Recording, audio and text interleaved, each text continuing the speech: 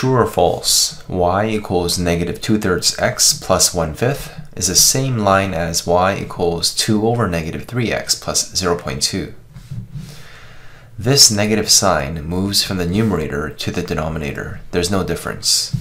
And 1/5, the fraction, is the same as the decimal number 0.2, so it is true. Let's practice sketching lines. We have the slope of 2 and a y-intercept of negative 3, which means begin by the y-intercept, move down 3 units here, and we draw a point.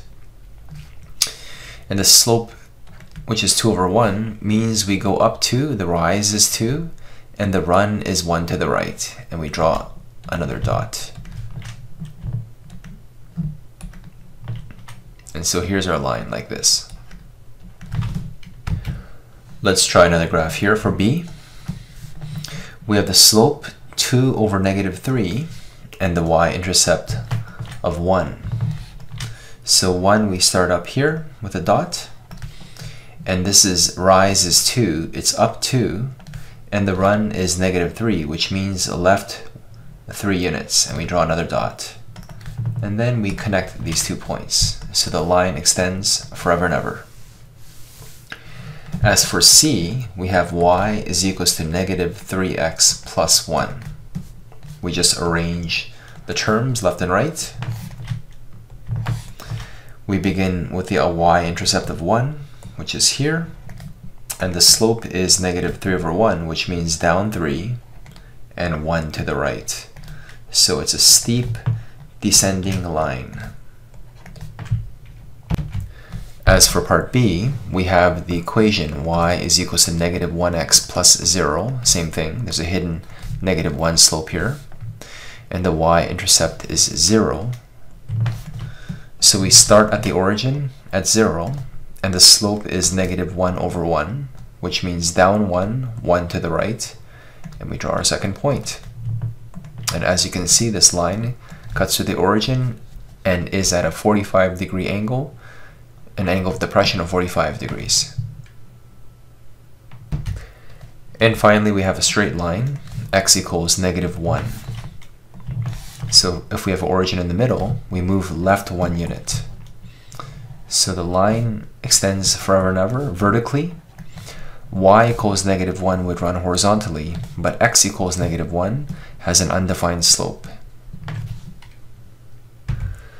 Now let's look at these graphs and try to identify the equation. For this part A graph, notice the y-intercept here is 4. And the slope, we're going down 2 units and right 1 unit. So we see that the slope is negative 2. The rise is negative 2 and the run is 1. So we have y is equals to mx plus b. We see it right away. The slope is negative 2 or negative 2 over 1 x, and the y-intercept is right there, is plus 4. Let's look at part B. Notice how the y-intercept has numbers 2 something, 4 something, 6. So in between 2 and 4 we have a y-intercept of 3, or the entire point would be 0, 3. And we have another point here. The slope is rise over run, which is y2 minus y1, 5 minus 3, over x2 minus x1, which is 4 minus 0. So the slope is 2 over 4, which is 1/2, a slight positive increasing slope.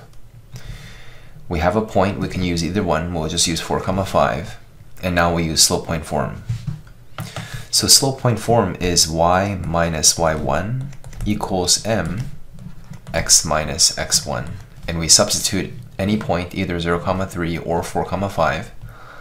Let's just substitute 5 here, and we'll substitute 4 here.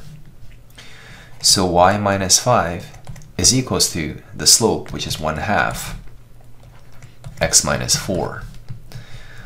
Let's use distribution here. So y is equals to 1/2 x. Negative 4 times 1/2 is negative 2. And this negative 5, when you throw it over, becomes a positive 5. So 5 minus 2 is positive 3. So we say the equation is y equals 1/2 x plus 3 is correct. Let's try this again, substituting in the other point, 0, 3. So y minus y1, which would be 3, is equals to m, the slope is 1/2, x minus x1, which would be 0. So anything minus 0 doesn't even count, so we're just going to multiply this. Y is equals to 1/2 x. The minus 3, when you throw it over, becomes positive 3. And as you can see, we have the same answer over here. Let's try one more. For part C, we have an interesting decimal number, 1.6 repeater. So 1.6 repeater is basically 1 plus 2/3, or 1 2/3. 3 times 1 is 3, plus 2 is 5, so we have 5/3 is the improper fraction. So the first coordinate is -2, 5/3. And this one here, the second point, is 2, -1/3. And we want to find the slope. The slope is rise over run. And why don't we try going top minus bottom? So we'll say 5/3 minus the second y value, and 2 negatives become a positive. So we went this minus this, and now it's this minus this. So we have -2 minus 2. So what do we have? We have 5 plus 1 is 6. 6/3 is 2 all over. -2, -2 becomes -4. So the slope is -1/2. And it's a slight decrease. Looks like it makes sense. Now let's use the slope point form. Doesn't really matter which point we use, let's just use this point here. So we'll say y minus y1, when you subtract a negative number, it becomes plus, is equals to the slope x minus x1, which would be -2. Let's work this out now. We use distribution. -1/2 x, negative times negative is positive, 2 times 1/2 is +1. And when we throw the positive 1/3 over, it becomes a -1/3. So what we have for this number is 3/3 minus 1/3 is +2/3. So the final answer is y is equals to 1/2 x plus 2/3 is the equation of this line in slope-intercept form.